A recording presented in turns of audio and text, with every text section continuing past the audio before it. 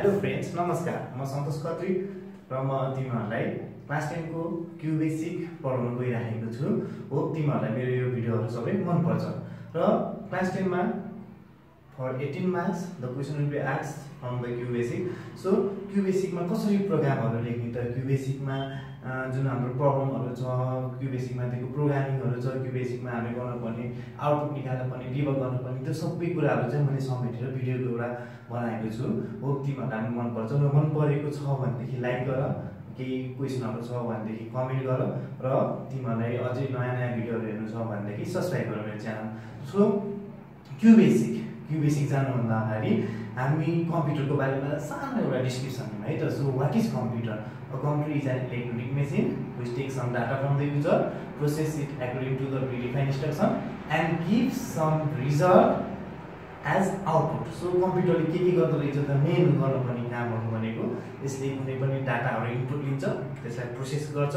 कसरी प्रोसेस गर्छ त, पहिला जे हाम्रो दिएको इन्फर्मेसनहरु छ, जे हामीलाई दिएको इन्स्ट्रक्सनहरु छ कम्प्युटरलाई, त्यही इन्स्ट्रक्सन अनुसार चाहिँ त्यसले काम गर्छ। जस्तै टेम्पल रन पनि एउटा प्रोग्राम हो। त्यो प्रोग्राममा मैले टक्क लाएर लेफ्ट स्वाइप गर्न साथ के हुन्छ त, लेफ्ट साइडमा त्यो प्लेयर जान्छ हो। मैले अप स्वाइप गर्न साथ के हुन्छ त, त्यो प्लेयर उफ्रिन्छ। त्यसरी नै प्रिडिफाइन्ड इन्स्ट्रक्सनहरु दिएर त्यसलाई कामहरु गरिन्छ भनेदेखि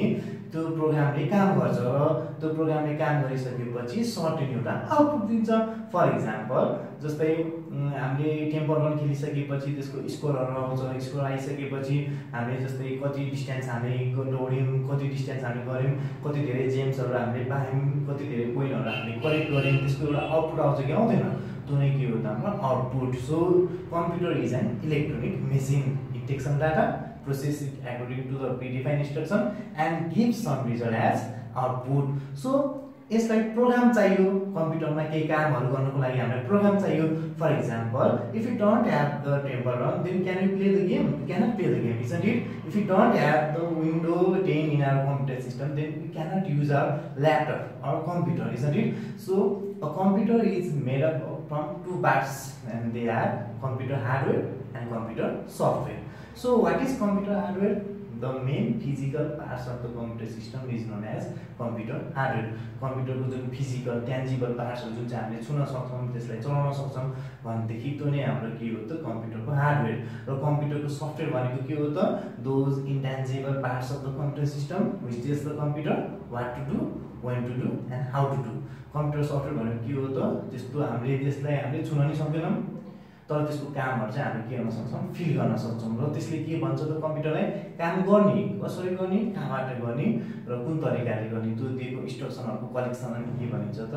सफ्टवेयर भनेर भनिन्छ। So the examples of the hardware are like printer, monitor, keyboard, they are the examples of the hardware and the examples of software are like MS Access, Microsoft Office. So all the packages inside the Microsoft Office and like Temple Run, Facebook, they all are the examples of the software. So software ले के गर्छ त, it is the collection of instruction. कुनै पनि इन्स्ट्रक्सनहरुको collection नै के हो त, सफ्टवेयर। सफ्टवेयरले कुनै पनि कामहरु कसरी गर्ने भनेर कम्प्युटरलाई इन्स्ट्रक्सनहरु दिने काम गर्छ। र अब त्यो सफ्टवेयर त बनाउनु पर्यो, तर कसरी बनाउने त, केही त हामीलाई टुल्सहरु त चाहियो नि सफ्टवेयर बनाउनको लागि हो। सो तिमीहरु सोचिराखेको होला सफ्टवेयरहरु त त्यतिकै बन्छ, हामी युज गरिरहेको, बट त्यो सफ्टवेयरलाई पनि त बनाउनको लागि केही सर्टेन रुल्सहरु चाहियो, केही सर्टेन ल्याङ्ग्वेजहरु चाहियो हो। त्यो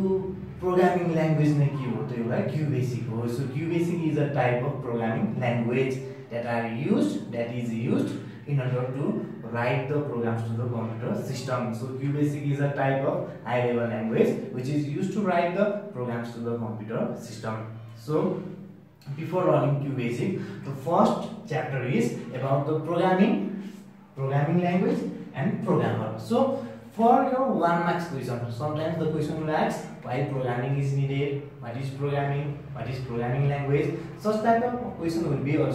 can also be asked. Okay, so तिमीहरूले बेसिकदेखि जान्यो भनेदेखि मात्र के गर्न सक्छौ त तिमीहरूले क्युबेसिकमा राम्रो मार्क्स ल्याउन सक्छौ 18मा 18 ल्याउन सक्छौ तर हामीले के गर्नु पर्यो त बेसिकदेखि जान्नु पर्यो एकैचोटि फाइल ह्यान्डलिङ जान्ने होइन कि सुरुमा के हो त प्रोग्रामिङ भनेको के हो क्युबेसिकले कसरी काम गर्छ क्युबेसिकको सिन्ट्याक्सहरूले कसरी काम गर्छ त्यसको किबोर्ड भनेको के हो भेरिएबल भनेको के हो अपरेटर भनेको के हो यो सबै कुराहरू तिमीले सिक्लियरली हेऱ्यो भनेदेखि मात्र के हुन्छ त बुझ्न सक्छौ र मेरो हरेक भिडियोमा चाहिँ के छ त सिरियली छ सो सिरियली हेर्दै हेर्दै जाऊ सो फर्स्ट भिडियोदेखि लास्ट भिडियोसम्म जाऊ र जे कुराहरू बुझेको छैन जस्तै कुनै पार्टहरू रिपिट गर्नु छ भनेदेखि तिमीहरूले कमेन्ट गर्न सक्छौ okay so what is programming अब प्रोग्रामिङ भनेको के हो त The process of writing the programs to the computer system is known as programming. हामी प्रोग्रामिङ भन्छौँ तर प्रोग्रामिङ भनेको के रहेछ एकदम यो ब्लुमिङ एउटा बिजनेस छ एउटा ब्लुमिङ एउटा जब छ जुन चाहिँ म्याक्सिमम प्रोग्रामिङहरू अहिले कम्प्युटर साइन्सको फिल्डमा आइटीको फिल्डमा प्रोग्रामिङको एकदम धेरै स्कोप छ र प्रोग्रामिङ भनेको के रहेछ त the process of writing the programmes to the computer system is known as programming कम्प्युटरमा डिफ्रेन्ट मेथड्सहरू इम्प्लिमेन्ट गरेर हामीले कम्प्युटरमा प्रोग्रामहरू लेख्छौँ भनेदेखि त्यो नै के हो त प्रोग्रामिङ हो so we uses the steps of the system development life cycle हो सिस्टम डेभलपमेन्ट लाइफ साइकलको स्टेप्सहरू हामीले फलो गरेर के गर्छौँ त कम्प्युटरमा प्रोग्रामहरू लेख्छौँ र it is the process of writing the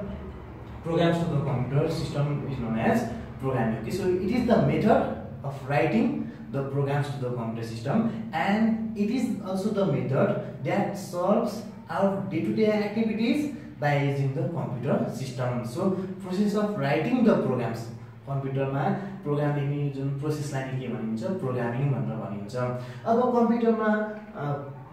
programme लेख्ने प्रोसेसलाई प्रोग्रामिङ भनिन्छ भनेदेखि प्रोग्रामिङ ल्याङ्ग्वेज भनेको के हो त जस्तै I am using English language to communicate with you isn't it so to communicate with each other we use the language so same like that if you want to make the computer to do something for us then we need a language so that language is known as programming language programming language is an artificial language that are used to write the programs to the computer system and each programming language has got its own rules and regulation so जस्तै तैले भात खानु भयो यस्तो त भन्दिन नि he eat rice यो नि भन्दिन I eats rice यो नि भन्दिन म के गर्छु त नेपालीमा व्याकरण फलो गर्छु र इङ्ग्लिसमा ग्रामर फलो गर्छु ओके हैन मैले ग्रामर फलो गरिन भनेदेखि मैले भन्न खोजेको कुरा तिमीहरूले बुझ्दैनौ त्यस्तै गरेर प्रोग्रामिङ ल्याङ्ग्वेजको पनि के हुन्छ त आफ्नै रुल्स एन्ड रेगुलेसनहरू हुन्छ so programming language is an artificial language एउटा के हो त आर्टिफिसियल ल्याङ्ग्वेज हो that is used to right the programmes to the computer system and it has got its own rules and regulation म अब next भिडियोहरुमा syntax लेखाउँदै त्यसको अब सिन्ट्याक्सले कसरी काम गर्छु भनेर भन्छु त्यो नै तिमीहरुले के बुझ्नु कि प्रोग्रामिङ ल्याङ्ग्वेज जसले बनायो नि जस्तै जाभा बनाउने मान्छेले के गरेको छ त जस्तै सन माइक्रो सिस्टमले के गरेको छ जाभामा आफ्नै रुल्स एन्ड रेगुलेसनहरु राखेको छ हो अब सी प्रोग्रामिङ ल्याङ्ग्वेज बनाउने मान्छेले के गरेको छ त सी प्रोग्रामिङ ल्याङ्ग्वेज बनाउने मान्छेले डेनिस रिजीले के गरेको छ उसले जसरी जान्यो प्रोग्रामिङ ल्याङ्ग्वेज जसरी बनाएको छ हामीले त्यही रुल्स एन्ड रेगुलेसन फलो गर्न पर्ने हुन्छ जस्तै हामी नेवारी भाषा बोल्दै छौं भनेदेखि नेवारी भाषाको आफ्नै रुल्स एन्ड रेगुलेसन होला हामी त्यही फलो गर्दै हामी बोल्छौं नि त्यस्तै गरेर प्रोग्रामिङ ल्याङ्ग्वेज जसले बनाएको हो त्यसले एउटा सर्टेन स्पेसिफिकेसन दिएको हुन्छ प्रोग्रामिङ ल्याङ्ग्वेज जस्तै जाभा बनाउने कम्पनी सन माइक्रो सिस्टमले के गरेछ जस्तै उसले के गरेको छ भनेदेखि अहिले त ओराकलको छौं उसले के गरेको छ एउटा जाभा सँगसँगै उसले हरेकचोटि जतिचोटि जाभा अपडेट गर्छ जाभा अपडेट गरेपछि उसले के गर्छ त बुक पब्लिश गर्छ जसमा चाहिँ कसरी युज गर्ने त त्यो जाभा प्रोग्रामिङ ल्याङ्ग्वेज कसरी युज गर्ने त्यसको सिन्ट्याक्सहरु के हो भनेर हामीलाई दिन्छ सो प्रोग्रामिङ ल्याङ्ग्वेज हामीले के गर्न पर्ने हुन्छ त यसको आफ्नै रुल्स एन्ड रेगुलेसनहरु यसको सिन्ट्याक्सहरु चाहिँ फलो गर्न हामीले प्रोग्राम लेख्न पर्ने हुन्छ है मैले पछिको भिडियोहरुमा पनि भन्छु कि तिमीहरुलाई सिन्ट्याक्स कहिलेकाहीँ हाम्रो सिन्ट्याक्स टिलर भनेर आउन सक्छ हामी जुन प्रोग्राम लेख्छौं क्युबेसी को एडिटरमा आईडीमा हामी जुन प्रोग्राम लेख्छौं त्यसमा कहिलेकाहीँ सिन्ट्याक्स टिलर भनेर आउन सक्छ के हो त हामीले त्यसको रुल्स एन्ड रेगुलेसन फलो नगरेको प्रोग्रामिङ ल्याङ्ग्वेज जसले बनाएको हो उसले यो रुल गरेर तिमीहरुले प्रोग्राम बनाउन सक्छौ भनेर दिएको हुन्छ जुन त्यसको सिन्ट्याक्सहरु दिएको हुन्छ एउटा डकुमेन्ट पब्लिश गरेको हुन्छ प्रोग्रामिङ ल्याङ्ग्वेज बनाउने मान्छेले so mainly there are three types of programming language. So they are machine level language, assembly language and high level language. Machine level language भन्न सब के हो त 0 and 1 0 and 1 machine level language भन्न सब के हो त 0 and 1 सो यही binary number system implement गरेर हामी जुन हाम्रो फर्स्ट जेनेरेसनको कम्प्युटरहरु छ इभन अहिलेको हामी हार्डवेयर लेभलमा प्रोग्रामिङ गर्न पर्यो भने नि के गर्छौं त we use this machine level language machine level language किन यो binary language binary number system use गरिएको त किनभनेदेखि हेर है computer is an electronic device isn't it so each and every task that are done in the computer system they can be done by turning the electricity on and off so on को लागि म 0 ले represent गर्ने off को लागि 1 ले represent गर्ने यो तरिकाले म दुईटा स्टेट कुनै पनि इलेक्ट्रिसिटी को हाई भोल्टेज र लो भोल्टेज है त सपोज यसले हाई भोल्टेज गर्यो यसले के गर्यो त लो भोल्टेज अब हाम्रो कम्प्युटरमा कुनै पनि हाई भोल्टेजलाई 0 ले र लो भोल्टेजलाई 1 ले रिप्रेजेन्ट गर्छ भन्दै किन बाइनरी नम्बर सिस्टमै युज गरिएको रहेछ त किनभनेदेखि it can represent the two state of electricity all right अहिले यति मात्र बुझ्यो हुन्छ तिमीहरूले बेसिक कुरा जान्नु पर्दाखेरि सो एउटा छ मेसिन लेभल ल्याङ्ग्वेज अर्को छ हामीसँग के त assembly language so assembly language uses mnemonic codes जस्तै एमओडी right so ADD यस्ता खालको सर्टकटहरु युज गर्छ भनेदेखि न्यूमरिक कोड्सहरु युज गर्छ भनेदेखि that is the assembly language alright so assembly language पनि के हुँदै रहेछ त्यही हो त यो भनेको अक्षर हो नि त कम्प्युटरले बुझ्ने भनेको त 0 and 1 मात्र हो सो यसलाई केमा ट्रान्सफर गर्नु पर्यो त हामीले 0 and 1 हो यो कन्भर्ट गर्ने त्यो ट्रान्सलेटरलाई नै के भनिन्छ त एसेम्बलर भनेर भनिन्छ तिमीले पढेको होला नि ल्याङ्ग्वेज ट्रान्सलेटर भनेर हो so assembler is a language translator which converts the program written in assembly language into the machine level language right so यहाँसम्म बुझिराखेको छ होला तिमीले यो विकिपीडियामा पनि सर्च गर्न सक्छौ नेटमा अरु रिफरेन्सहरु लिन सक्छौ अझै अरु नलेजहरु तिमीलाई जान्न चाहन्छौ भने alright so it is free and open so you can do anything whatever you like okay but it should be for positive things only okay students alright so हामीले एसेम्बली लेभल ल्याङ्ग्वेज हेरौँ अब high level language भनेको के हो त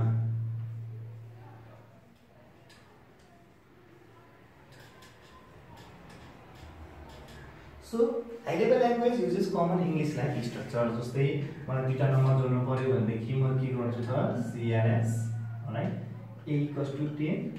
B equals to 20 print sum equals to this value A plus B alright so यतिमा पनि confuse हुन्छ होला now SUM equals to A plus B so print sum equals to so the value of sum alright int so यो QBasic मा लेखेको simple programme हो जसले A र B को भ्यालुलाई जोडेर डिस्प्ले गरिदिने काम गर्छ so high level language uses common English like structure and mathematical terms in order to write the program यसले mathematical terms जस्तै यो A equals to B B equals to 20 A equals to 10 B equals to 20 sum equals to A plus B भन्ने जस्तो use गरेको छ नि हो यो युज गरेको छ भनेदेखि यसले कमन इंग्लिश लाइक जस्तै प्रिन्ट हामी इन्ट भनेको बुझ्न सक्छौं हो यसले common English like structure use गरेको हुन्छ र म्याथमेटिकल टर्महरु पनि युज गरेको हुन्छ भनेदेखि त्यो नै के हो त हाम्रो high level language okay so QBasic is one type of high level language alright like PHP Java C C++ these are the examples of the high level language so I hope you are understanding up here now what is programmer who is programmer not what is programmer who is programmer the person who writes the program to the computer system is known as programmer that job that is used to write the programs to the computer system by using different programming language is known as programmer like we tell Mark Zuckerberg is a very brilliant programmer isn't it so he has created the Facebook so he has created the Facebook that means his job is programmer he does lots and lots of programming he uses lots and lots of coding means also a type of programming doing programming okay so he has done lots of coding in order to write the programs to the computer system so today we are using the Facebook right so some person okay Larry Page maybe not Larry Page okay or he has created yes Larry Page he has created the Google alright so he has also written some codes in order to we just simply type a keyword and you can search anything from Google, isn't it? So a programmer is a person who writes the program to the computer system. Alright, so I hope you have understood. So my next video will be introduction to the QBasic. Thank you students. If you have liked my videos, then press the like button. Okay, subscribe it for the new videos. And if you haven't understood anything, you can email me. Okay, the link is given in the down. Alright, and you can leave some comment over there. Alright, so QBasic तिमीहरुले जान्नु एकदम simple छ. So तिमीहरुले basic भर्खर पनि मैले भने basic देखि जान्यो भने तिमीहरुले सक्छौ. सो मेरो each and every भिडियोहरु चाहिँ तिमीहरु हेर. Okay, so I will publish it according to the order. तिमीहरुको सिलेबसमा जसरी दिएको छ मैले त्यही अर्डरमा चाहिँ तिमीहरुलाई मेरो भिडियोहरु पब्लिश गर्नेछु. Thank you students. Have a nice time.